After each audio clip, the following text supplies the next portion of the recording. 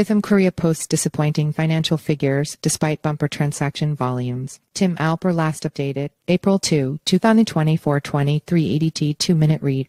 Bithumb Korea, the operator of the Bithumb crypto exchange, has reported a year-on-year decline in profitability for the financial year 2023 despite recent upturns in trading volumes. For the South Korean media outlet New Daily, year-on-year sales figures fell by 58%, according to a Bithumb statement on April 2. However, while the company's performance shrank compared to 2020, its profits remained in the black. Bithumb Korea, did commission-free trading harm financial results? Bithumb Korea said its exchange business recorded operating losses of just over $11 million in 2023. The firm had posted sales revenue of $236.7 million in 2022, but this shrank to just over $100 million in 2023, the firm said. Net profit also fell to $18 million, a 74.5% decrease from the previous year's $120 million. The decline failed to send Bithumb Korea into the red, however. Instead, the firm has now posted net profits for 4 consecutive financial years. Bithumb officials claim that crypto winter had taken its toll on the firm's performance. A spokesperson said, "Last year, we focused on improving usability and strengthening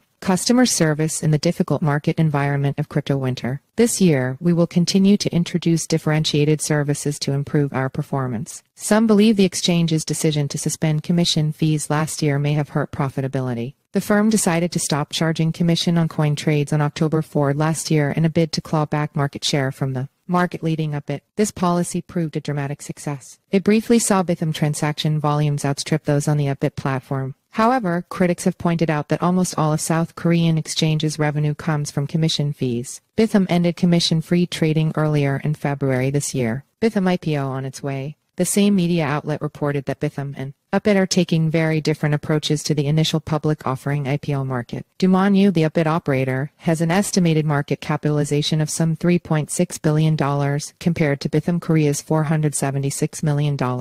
But while New Daily reported that Dumonyu is in wait-and-see mode regarding a possible IPO, Bithumb is hoping to accelerate its listing on the Korea exchange. The exchange hopes to complete its listing by 2025 and recently announced plans to spin off its non-exchange-related businesses to speed the process up. In contrast, the media outlet wrote Dumonyu is in no hurry to go public. The operator reportedly wants to wait to see how the market situation develops before making its move. In 2021, Dumonyu was rumored to be eyeing an NYSE-based IPO, but the onset of crypto winter in 2022 seemingly buried talk of a public offering. The media outlet concluded that there were relatively few obstacles to a Dumonyu listing, and it said that the exchange operator was inclined to bide its time. Bithumb has also attempted to attract new customers by launching new, lucrative points-type rewards programs and what it calls the industry's lowest commission rates. Follow us on Google News.